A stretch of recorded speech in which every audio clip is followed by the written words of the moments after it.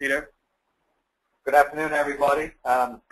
Thanks for the opportunity to give you an update. So on the brief, the possibility that somebody here who's not sure what white space is, we'll put a slide up to explain what white space is, and then we'll delve into the details of the guts of this presentation. So this first slide is a screenshot from one of our web tools of a single 6 megahertz TV channel. The center of interest is Idaho, Nevada, as you can see. And the pink, yellow, and greenish spots on that map identify protected service contours for a variety of broadcast interests. So those are the active users of that single 6 megahertz channel, and everything else, which actually looks white, is literally that. It's white space. And so that spectrum has the potential to be used on a secondary basis by URI as unlicensed spectrum. And so white space is literally the gaps between those broadcast entities.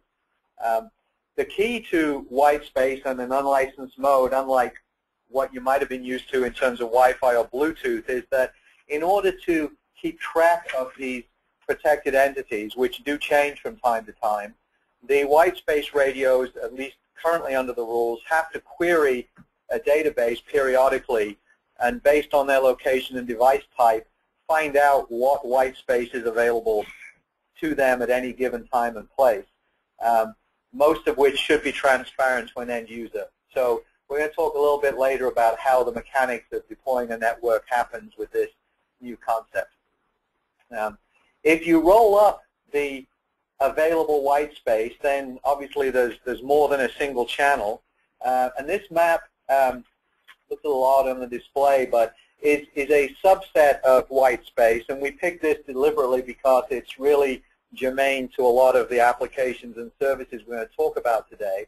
But this is white space in the UHF band for what are called fixed devices, which are high-power devices. And as you'll notice, there are some black spots on that map, and they pretty much sort of correlate to the centers of the top 10 NFL cities, which says that there's actually no UHF white space for fixed devices in those locations. But that doesn't mean that there may not be VHF white space, or even if you go to the lower power devices, which have more liberal rules, that there would be spectrum you could use for those low power devices. But for the UHF devices, that's the available channel map as of today. And remember that this is talking about channels, so each of those is 6 megahertz. So what you see is that over, probably 70% of the country, there's well over 100 megahertz worth of spectrum, and over probably 85 to 90% of the country, well over 60 megahertz of spectrum just in the UHF band that can be used for these white space solutions. And again, this is for the more restricted high power solution. So take this just as a subset of what's available. Right? So this next slide, as we get past the brief introduction to what white space is, may be a little disappointing, and if you look and realize how long we've actually been talking about white space. In fact, the first sort of thoughts and concepts are almost 10 years old now. But what's important is, if you look at the top of this line, is the sort of first notice of proposed rulemaking came out in 2004, and it took 4 years to get the first set of rules out of the FCC. But it only took 2 more years to get the revised and updated set of rules, which are the rules we work under now, and less than a year to get the first radios and databases into certification for use. So the message from this is that although it's been slow and long, the process, it's accelerating and it's gathering speed. And as you start to look forward into next year, things start to get much more interesting, and that the opportunities for white space are now real. So don't dwell too much on the fact it took us a long time to get here. The issue today is that now is the point where we're almost real. So as I said, you're actually seeing the first solutions go through a process of certification, and those will become commercially available as early as the first of the year. And in the first half of next year, you can pretty much probably predict that there will be several databases that will be available, and certainly at least a handful, if not more, radio solutions as the first wave of capability. And so as we go forward, on what we're going to focus on is what those solutions are going to be next year and what you can do with them. So lastly, on sort of white space in general, what's new? As I just said, we Spectrum Bridge went through a database trial a few weeks ago, and it went through its comment and reply, and that was really the last step of the database, which is the new component in this solution, and is a necessary component for the radios to operate. And as recently as yesterday, Telcordia started a trial of their database solution. So while Spectrum Bridge is pretty much done, the Telcordia folks are only a couple of months behind. And so we anticipate that we'll finally get through that gate between now and the end of the year, and we'll be very hopeful that we can go live with first solutions in the beginning of next year, because we will be then dovetailing into radios that you'll hear more about from our partners that are going through certification in parallel. They've pretty much done a lot of their sort of typical radio Part 15 testing. Now they're being integrated in to be sort of verified with the database so that the solution, which is a white space solution, can go out the door. And for now, today, we're going to focus on the set of rules that exist, which is the rules that were put in place at the end of last year. But it's interesting to note that there are a number of updates under consideration from the FCC. Some of these have come about because of requests for changes during the process, and some of them are coming about because, as I'll go on to in a minute, there are other regulators contemplating white space, and as naturally is the case, people are starting to normalize and come to sort of standardized, consistent rules of how they work.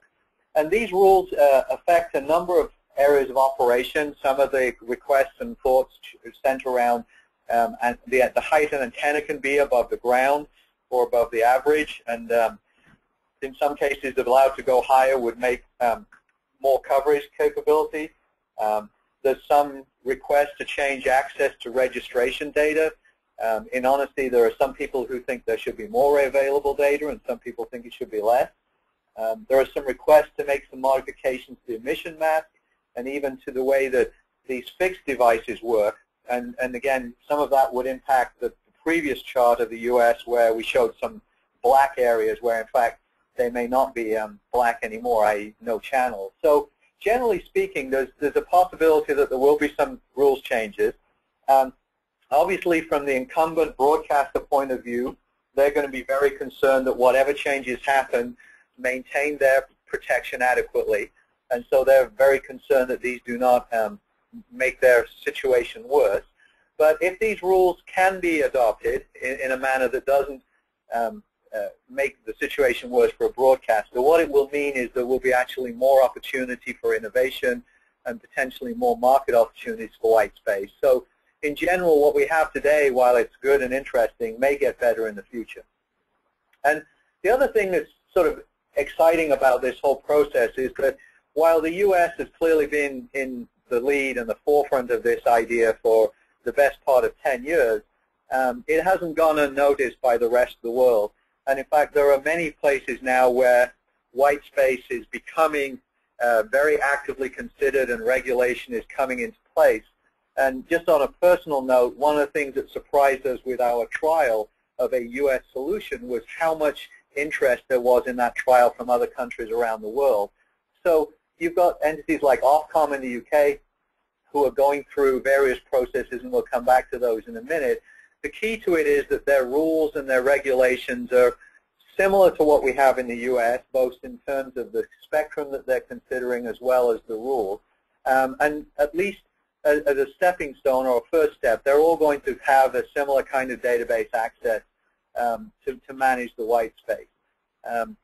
The Canadians, obviously as close neighbors, are looking very closely at our rules and will likely adopt something very similar. In fact, they went through a process earlier in August, and they're going through a reply comment period, so we'd expect them to be very active next year. And also in terms of, sort of momentum, standards organizations have really been focused in the background in many cases on the standardization of technologies and capabilities that make white space workable. And in the IEEE, it's a combination of 802.11, which is the Wi-Fi group, looking to make Wi-Fi something that would work in white space. There's a group called 802.22, which has been looking at rural broadband specifically, and another group called 802.19, which is looking at how radios coexist with each other. So a lot of work that's been going on for the best part of 2 years. So it's not like they're starting, they're actually wrapping up.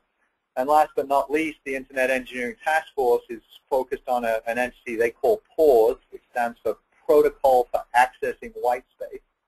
And that is an interface standard that's trying to harmonize the ways that radios talk to databases so that as white space becomes real around the world, that it can be deployed somewhat consistently. So moving on, and again, now why and what is interest of TV white space. So the rules allow for unlicensed operation, similar to the rules that are in place for technology you might use like Wi-Fi. So it's a non-exclusive use. So it will be shared access, and the radios, just like Wi-Fi, will have to learn to live together. But what white space does, and I should categorize this by saying first, it's not a panacea. Despite some rumors, it won't solve world hunger or the national debt. But if you think about it as another tool in the tool chest, it really brings two things that are of interest. The first is that, again, harking back to that earlier slide, 60 to 120 megahertz worth of prime spectrum is really good. And the rules allow for similar modulations and performance to what we are used to with Wi-Fi, so bits per hertz is going to be similar. So it's going to give you an overlay of additional capacity on top of spectrum that's available today. And the other thing that's interesting is because it's relatively low frequency in the VHF and UHF bands, it's going to give you better propagation than the microwave solutions we run today at 2.4 gigahertz. So the little chart at the bottom shows a Wi-Fi radio running under 2.4 ISM band rules, and the same radio on the right running in a UHF TV channel, and it's pretty easy to see that you get about a 3x improvement in the coverage. So that means that in this example, which was a sort of a rural solution, you'd get away with about a third of the equipment in terms of providing coverage. So additional coverage and capacity, and applied in a Wi-Fi environment, you know, a 3x to 5x improvement over what you can do today. And if you were to choose other technologies, and I, again, don't want to focus just on Wi-Fi, there are folks who are looking at LTE-based solutions. There are folks looking at very customized solutions for vertical applications, and even folks looking at sort of leveraging WiMAX type capabilities. So those will all come to pass in good time. And lastly, on this whole sort of white space thing, and again, not to beat it to death, but the rest of the world is really now starting to play catch-up.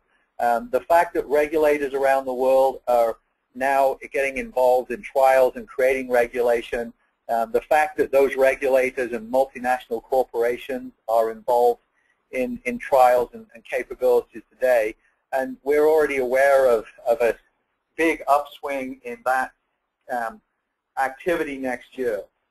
As we talk about some of the trials that we've been involved in, they've been involved with, you know, big influential industry players like Microsoft and Google and Dell. And as you go around the world, you can sort of pick the who's who of Fortune 500 companies, most of whom are playing with, in some way, shape, or form, white space in terms of trials or efforts around the standardization process. So white space is not a flash in the pan in the U.S. It's really going to be a global initiative. And again, to reinforce what I said earlier, there are subtle differences. In Europe, they use 8 megahertz channels rather than 6. But the UHF band in particular is, particularly between sort of 450 megahertz and 700, is pretty much consistent around the world and will be available. The VHF band we use here is less global, but, you know, again, no reason not to use it. But just like with Wi-Fi, that became a worldwide standard, and the fact that you and I probably don't notice the difference when it's operating in different locales. White space rules will end up enabling similar kinds of technologies. So with that said, I think we'll move on to sort of specific market opportunities for TV white space. And again, we're talking very much today in terms of the short-term capabilities. So in practice, we're talking about first-generation equipment, and without any disparagement to the radio folks here, those early radios are going to be moderately expensive when you compare them to the volume Wi-Fi fourth-generation chipsets that we're all used to.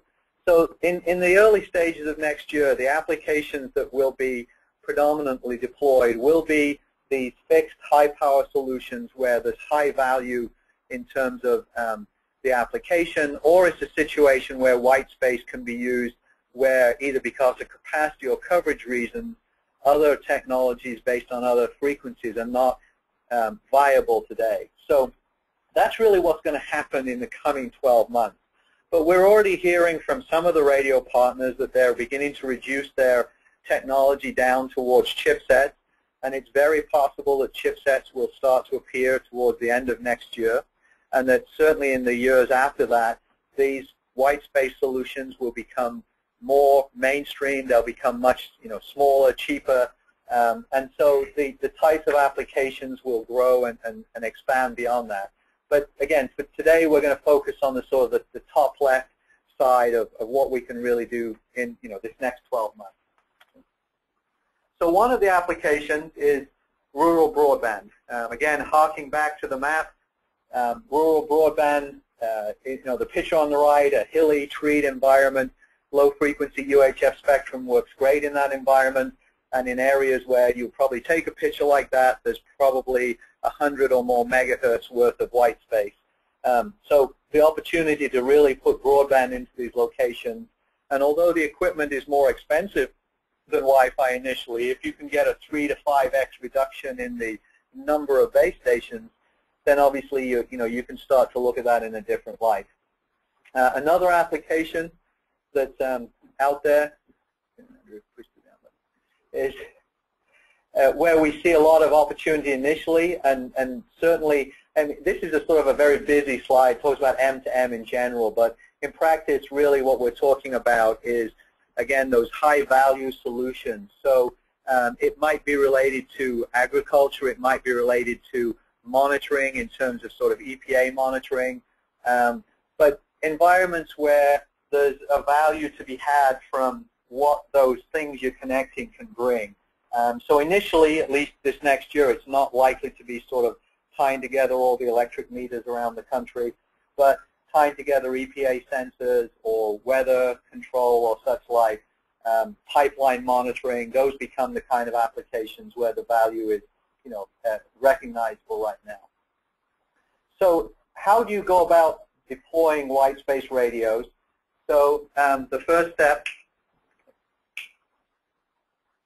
is you've got to deploy a base station, and once you've deployed a base station, that base station has to be connected to the internet, and so that you can go and query a database, and then what will happen is that as long as the database is capable of working with the spectrum in the location, you can go through the process of registering that database and going forward with its capability. So that base station, once it's got access from the database, will be able to transmit on one of a set of channels that it's been given. And then you've got to go and put an endpoint out, and the endpoint, because we're talking about these fixed devices, by the rules also has to query the database, but obviously it doesn't have a direct connection, so it has to connect by scanning and latching onto a base station, and the rules allow it to piggyback that base station insofar as it goes and queries the database for a set of channels. And the database will take that device through the same set of sort of procedures, and assuming that it produces it's valid, is that it will return with a set of channels to that endpoint. And then one of two things will happen. Either the base station and the client got the same list of channels, in which case they're good to operate, or they may have got slightly different channels, and they might have to go through some negotiation before they can communicate, but they will then have got a lease or a permission to use a set of channels for a period of time. Now, the rules allow for them to have that lease for up to 24 hours, and there are various arguments as about whether you should go for the maximum or something less than that, and with lack of time today, we'll come back to that in some other time. But the point is that they will have to go back periodically and query the database to make sure they can either use the same channel or a different channel. And the final piece of this is really that most of this is going to go on transparently. So this is something that's being worked out between the radio vendor and the database provider, and is then being tested by the FCC. So to all intents and purposes, as a minimum, you just have to plug these things in and walk through the steps, and you wouldn't have to get involved in the process. Right? But if you look at the next level of how you would deploy these things, then let's look at it from a sort of a bigger level. You know, I want to provide a service or a solution. The first step, obviously, is you're going to have to figure out if there's white space in the location for the kind of application you want to run.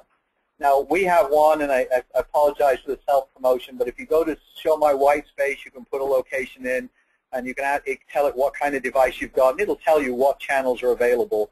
And although I haven't checked it explicitly, I suspect that Telcordia will do something similar, and I'm sure other tools will become available.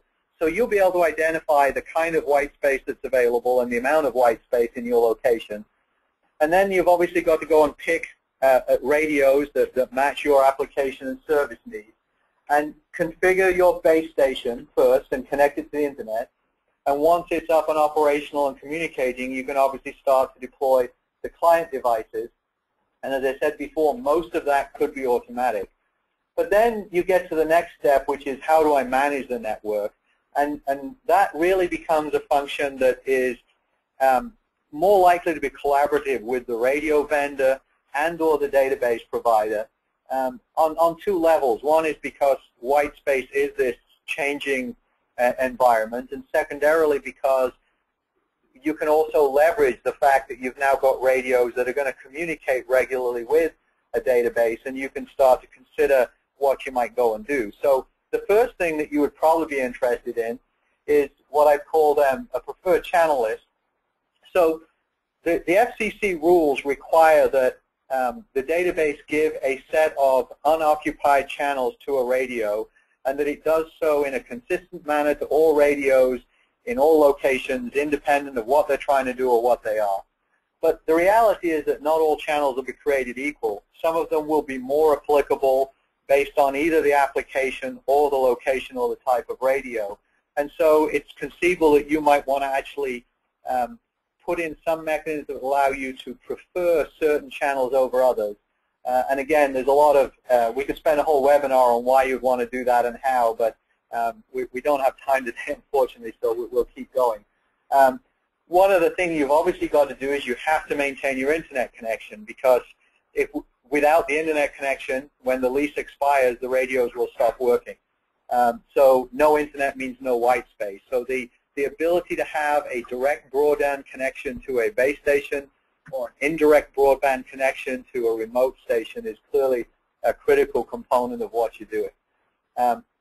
Again, now we've got the fact that all these devices are going to go and register and get channel lists based on the location. Directly and indirectly, you'll have some awareness now of neighbors. And you could then start to, rather than just be totally ignorant of the people across the street or across the county, you have the ability to at least be aware of them and potentially start to work on coexistence and interference mitigation policies, either through the radio or through the database or in a combination of two. And given that you have that connection, the ability to tie in what the database does with the operations and management of the radio, or tie it into the operations and management software of a service provider or even an application, to assist with those capabilities that I talked about before, are all things that you can consider, and quite frankly, in some cases, you'd probably want to be somewhat cognizant of, if only because not only is white space new, but the fact that it isn't as sort of deterministic in the sense that from time to time the channel availability might change, and you ought to be aware of what that means in the context to you. So in terms of partner development, what Spectrum Bridge does is we sort of run the database, and we sort of sit in the middle of a relationship really that normally would have existed between a radio vendor and a service provider. And we have to do that because of the rules, and because, quite frankly, our primary objective in life is to protect incumbents against secondary users. And so anything that we do above and beyond that is totally permitted by the rules, as long as we remember that our first goal in life is to make sure that a secondary user, a white space user, does not interfere based on the rules with the incumbent operations, which was what we showed on that first map. And so what happens is that we then can sit in between and provide the ability to pull these folks together. And in this next slide, it'll sort of give you a quick summary of some of the things that that means. And again, these were just by way of example. So obviously with the radios, we now have something new in that they have to work with the database. So we have to work with them to help them with the integration of their radio to make sure it behaves according to the rules. And then subsequently to their deployment, we, Spectrum Bridge, have to be basically make a commitment that we will support those radios if one of you were to buy them for their useful life. So we have to provide that registration and channel allocation capability on behalf of those radios in order for them to operate in white space. For the service providers, the real two things that come in there is that some of these tools that we can provide in terms of planning, so the simplest case being, is there any white space where I am and what can I do with it? And are there any specifics in the rules that might affect my decision on whether to use white space or not? All the way through to the fact that when you've got these frequency agile radios that are already talking to a database, we actually have the capability to provide access to other spectrum, which we call secondary market spectrum. Now that may not be free, but on the other hand, it may be exclusive use if you're willing to pay for it. So to service providers, really, we get in the business of trying to help them manage the spectrum, which is really the resource, the raw resource, which is the bandwidth that they want to provide either to customers or that drive their application. And last but not least, there's a sort of another group who are the folks that typically are in the business of designing and deploying networks on behalf of others. And there's this new capability now, or capability or complexity, whichever way you look at it, that is really related to what does the database do and how does that work in here. And so what happens there is that not only do those folks use the combination of what's in the database and the radio, but if they were to work with a radio partner on a vertical application or a specific service, with the right hooks, they can actually integrate into the database and leverage the information that the database is required to collect. And because we are required to collect it specifically about individual radios, but also there's a macro level, almost like a crowdsourced view of radios and where they are and what they're doing, it allows these value-added resellers to leverage some of that information, privacy concerns notwithstanding, to help them with how they design and deploy and manage the utility of these networks. So with that said, after probably 30 minutes, I'm going to sit down and I think we're going to show and turn over to our radio partners for a few minutes to tell you a bit about what they do and how they do it. Thank you, Peter. We're going to change the agenda a little bit, and now we're going to switch over to our radio partners. Andy Mancone and Larry Cruz from KTS Wireless. They'll talk a little bit about their products. And KTS Wireless has been a leading provider of wireless technology for over 28 years and is now offering data radio products for nearly all applications in the UHF and VHF bands. Andy, go ahead. Hi, good afternoon, everyone. Thanks for your time, and good morning to our friends on the West Coast.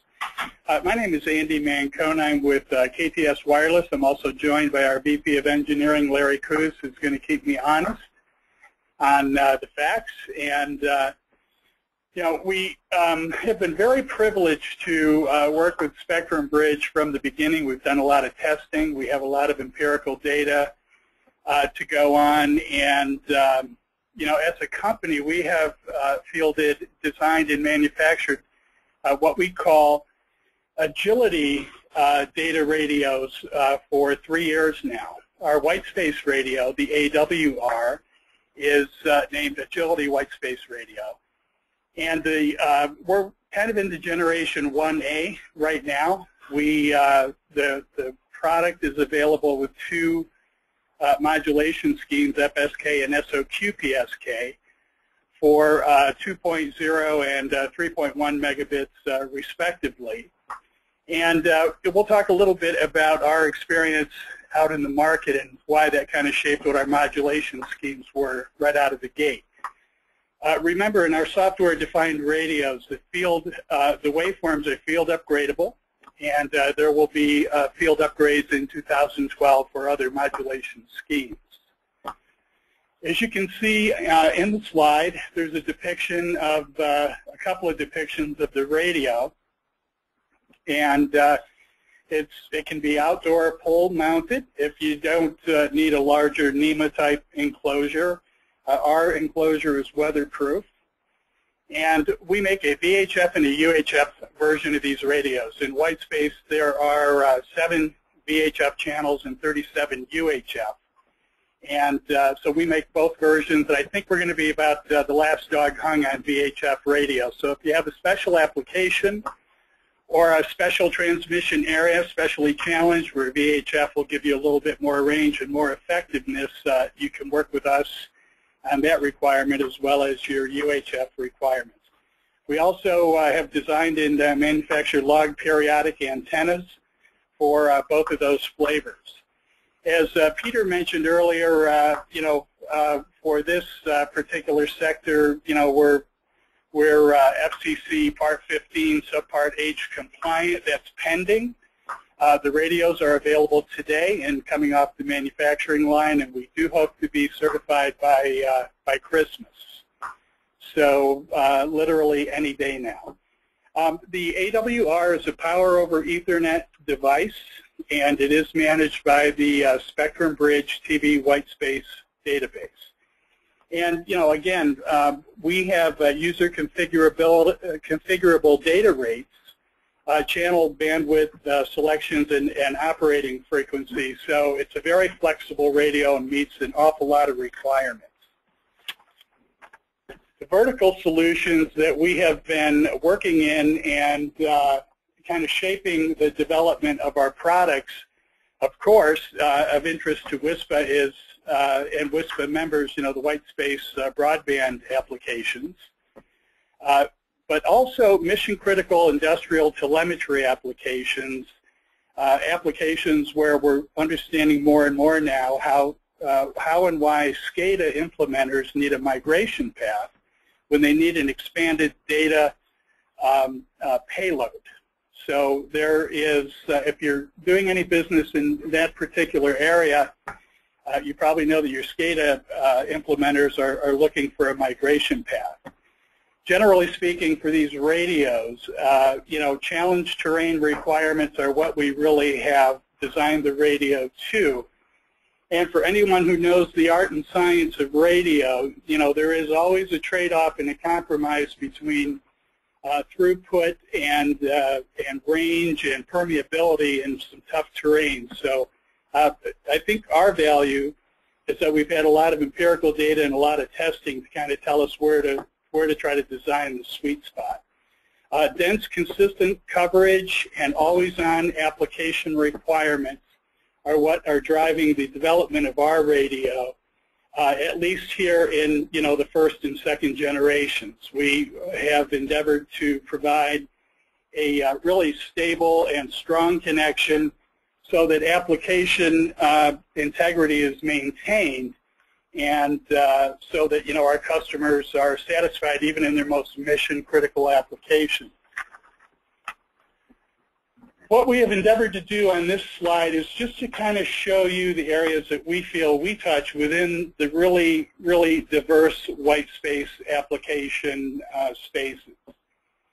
We do consider our radio a very effective tool for those of you who are developing rural broadband implementation plans. And, we understand that, when you look at our throughputs, you may have to architect in special ways, in some manners, to meet your monetization scheme, with your number of subscribers, what the terrain looks like, how far it is dispersed and stuff. But we will work with you on path studies and help you do a real professional response out to your subscriber base and to come up with a really good business plan. But please also understand that the effectiveness of our radios helps in the industrial telemetry sector, or the sectors that are really, exponentially expanding, like machine to machine. We have done a lot of testing and a lot of tuning of our radio products to deliver in those sectors when a client or an implementer needs absolute constant connectivity. We're really in the second or third generation of those kinds of tests, in the sense that we understand now what happens to a client when their application keeps dying out in the field. So, we have, as I said, our philosophy has been to understand that increasing reliability sometimes means throttling the data rate, and coming up with a sweet spot compromise for that particular solution. Once again, our Agility White Space Radio is really for increasingly mission-critical applications and applications which need always-on connection integrity. Larry, do you have anything?